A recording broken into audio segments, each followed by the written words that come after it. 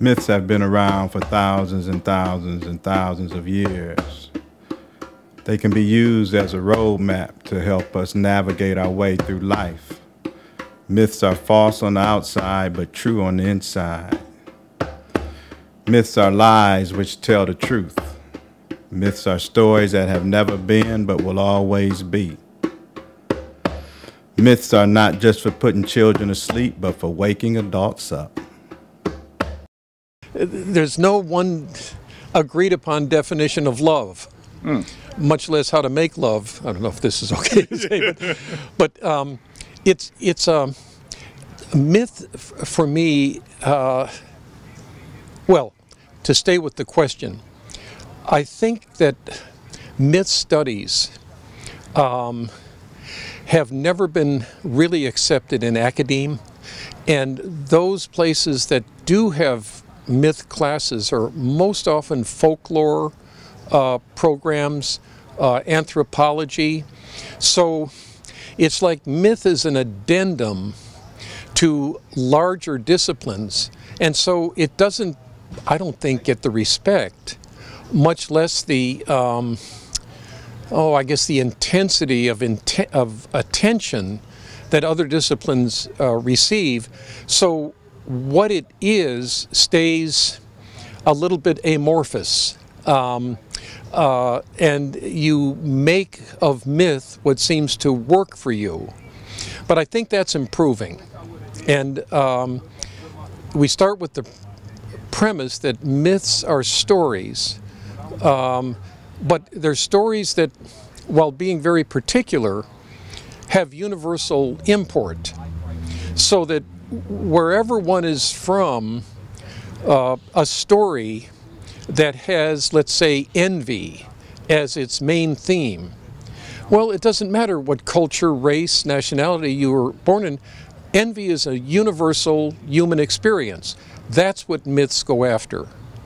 So for me, myths are structured stories that have to engage what Carl Jung called archetypes. In other words, universal principles which all human beings suffer from, enjoy, but experience in a lifetime. I mean, I don't think anybody gets out of the world without envying or resenting or loving or feeling joy. Those are the ingredients for mythic stories.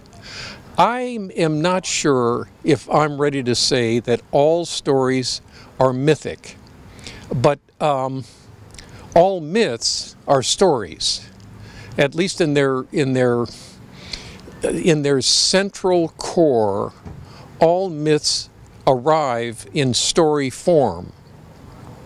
Now, some have argued that myths are different from mythology, and some would say that mythology is the, if you break the word down, is the logos of myth, the language of myth. But myths themselves are presences and experiences. And I thought that was an interesting distinction to think about, that maybe what we're doing when we're telling our story is that we're telling our mythology, and right behind it is the myth that that story is giving voice to.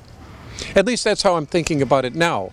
And I keep letting it mutate, and depending on who I read, and maybe extract from them an understanding of myth and then riff on it in my own way.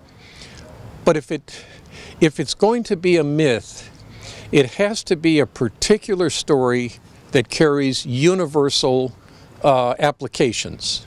Myths have been around for thousands and thousands and thousands of years. They can be used as a roadmap to help us navigate our way through life. Myths are false on the outside, but true on the inside. Myths are lies which tell the truth.